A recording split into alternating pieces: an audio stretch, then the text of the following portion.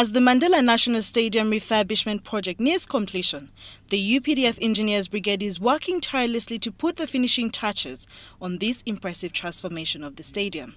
From above, the national colours stand out. These colours are painted on the VIP and VVIP seats in the covered stands. The playing surface, the heart of any football stadium, is receiving meticulous attention.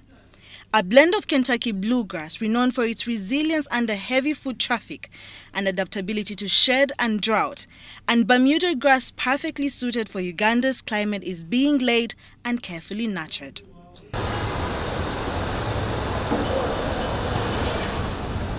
This lush green carpet will be maintained to a pristine 1-inch height, providing an ideal playing surface for footballers of all levels. The upgrades extend far beyond the pitch. The entrance and exit areas are being modernized, incorporating a state-of-the-art ticket and access control system, ensuring a smooth and efficient flow of spectators. There were these manual entrances, but now stand styles have been made. They are 70 in number, and then per second, 600 people can enter. And we expect within 15 to 30 minutes, the stadium will be full.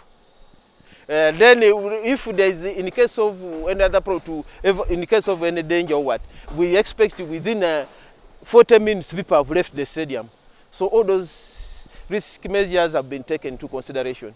So the first gate there is to control people who are coming in. We have a receipt, yes, you have, but how are you entering? Now when you enter in, you get, that is the holding place, the first place. Then you order it, we shall put in maize. You enter in a zigzag form until you reach, as the one is being confirmed here, because here there will be machines to confirm the validity of the receipt you have. A major highlight of the stadium is a dedicated operating area for video assistant referees, which will enable them make accurate and timely decisions using the latest technology. An anti-doping area that adheres to strict international standards, safeguarding the integrity of the sport, is another new addition. For players, new facilities are being constructed to enhance their training and game preparation. Lieutenant Colonel Peter Kidemuka, the project engineer for Mandela National Stadium, is proud of the progress made so far. His enthusiasm is evident as he oversees the final stages of the project. The second phase now was for upgrade and renovation of Mandela Stadium. It had a lot of work, where it was a total overhaul of mechanical and electrical works, and then civil works. The civil works, as I talk now, are all done. They are all done around 95%. The others are these simple patches, painting, and the rest ongoing. And then the M&E, first fix is done 100%, second fix is done 100%. What is remaining are the fixtures and fittings, which are some are already with us, but after now fixing the doors, we shall put them. The project, as I already told you, the cost is 97 billion. The 3.8 billion goes to the perimeter wall. Then the 94 billion goes to the upgrade and renovation of Mandela. The works have been executed very well. Maybe a brief about the scope. The scope of these works included one, working on the pitch.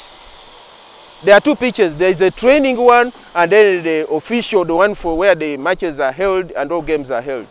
The one inside, the general one, it will host.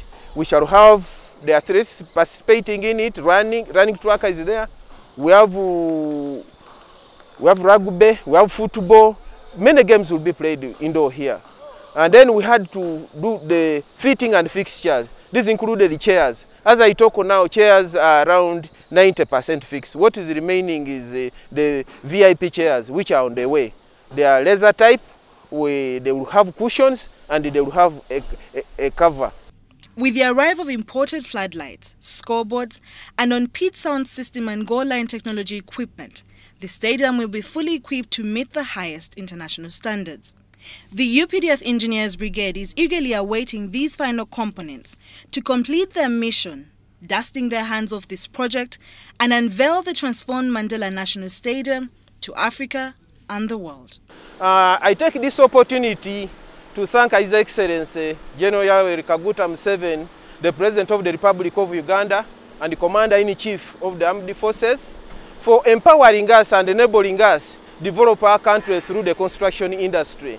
I also thank Mama for funding the project very well and giving us that opportunity and attending to all the problems we have had and being with us. UPDF Engineers Brigade are now putting final touches on all construction works, and they're very optimistic that Uganda cranes, which have been hosting home games in different places, can now feel at home.